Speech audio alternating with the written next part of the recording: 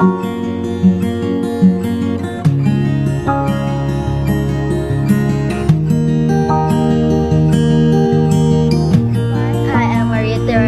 Salonoy. Today, we will talk about photosynthesis and its relation with light reaction and Calvin cycle. So, this picture is a photosynthesis, the process by which fruit plants and certain other organisms transform light energy into chemical energy.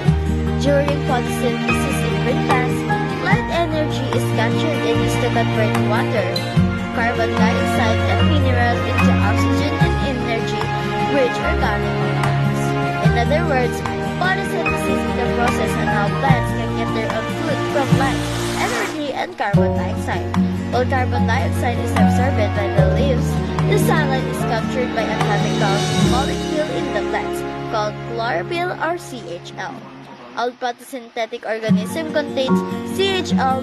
Now, let's tackle about the light reaction and Calvin cycle. The light reaction and Calvin cycle is the two stages of photosynthesis. Light reaction uses sunlight to initiate the electron transfers, thereby reducing NADPH to NADPH and splitting water to give off oxygen as a byproduct. Form ATP through phosphorylation take place in the thalamus of the chloroplast. In Calvin cycle, sometimes refers to as the dark reaction because it does not require light energy to its process to take place. It incorporates CO2 into organic molecules through carbon fixation, uses NADPH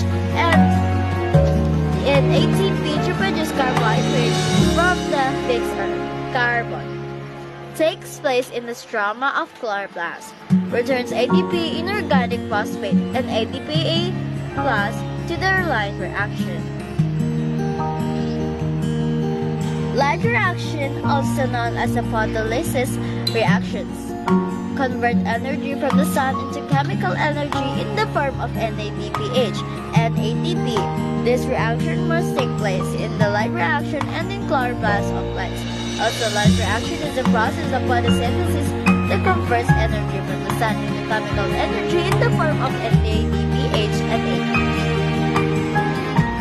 As you can see in the picture, light reaction has two stages, the photosystem 2 and the photosystem 1. The process is the quantum from the sun or the energy goes to the pigment molecules of photosystem 2 until pigment molecules come to the P680, and here the H2O and O2 is absorbed in P680 and processed until it comes to the primary acceptor. Through the process, it comes to PQ or plastoquinone until it undergoes to cytochrome complex to form the ATP and goes to PC, which is plastocyanine, until the process comes to the P700 of photosystem 1. Just like photosystem 2, the photon comes out to the pigment molecules until the process comes to P700, and the energy from the photosystem 2 connect with the energy or photosystem 1 in P700. They get to the primary acceptor to empty or paradoxing. Then in the process, the energy comes to NADP plus reduction until NADPH to form a chemical energy. Now, let's discuss the Calvin cycle. Calvin cycle. The sugar that is produced in the Calvin cycle is not the 6-carbon glucose that we are familiar with. This is the form later on. What is produced in Calvin cycle is a 3-carbon sugar known as G3P as glyceraldehyde 3-phosphate. The Calvin cycle needs to spin 3 times to make 1 molecule of G3P from 3 molecules of CO2. In 3 phases of Calvin cycles, the first is a carbon fixation. Carbon fixation is the process of incorporating an inorganic carbon molecule, CO2, into organic material.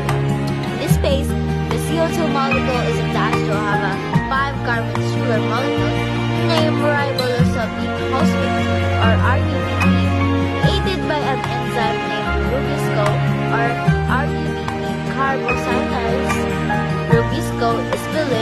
the most abundant protein in the chloroplast and maybe on Earth. The resulting product as its carbon sugar is extremely unstable and immediately splits in half. The split forms two molecules of a 3-phosphoglycerate or 3-carbon. The second is reduction. A phosphate group from ATP is then attached to its 3-phosphoglycerate by an enzyme forming 1 and 3-phosphoglycerate. NADPH swoops in and reduces 1,3-phosphoglycerates to G3P. For every 6 G3Ps produced by the Calvin cycles, 5 are recycled to regenerate 3 molecules of RGBP.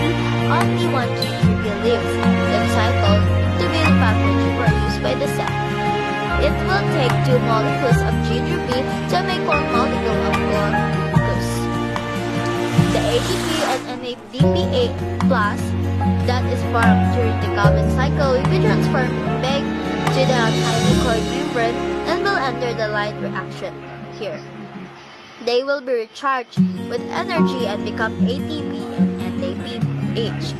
In 3, regeneration of RUBP, 5 molecules of G3P undergo a series of complex enzymatic reactions to form 3 molecules of RUBP cause the cell another 3 molecules of AT, but also provided another set of RUBP to continue the cycle.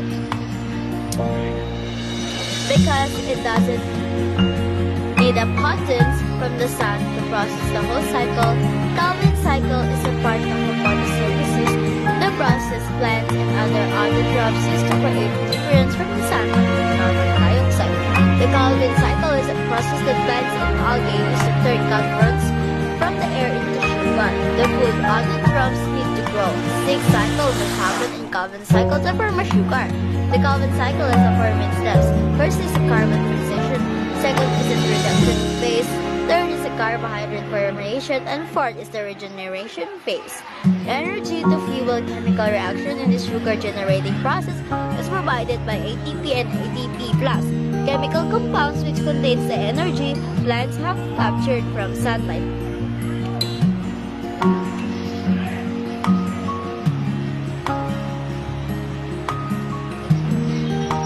What happened to G3P after it's released from the cycle? 2 G3Ps can combine together to form either glucose or fructose, which are both 6-carbon sugar. Glucose and fructose can be combined to form sucrose. Glucose can be connected in chains to form starch. G3Ps can also be used in lipid and protein synthesis. They also make carbohydrate.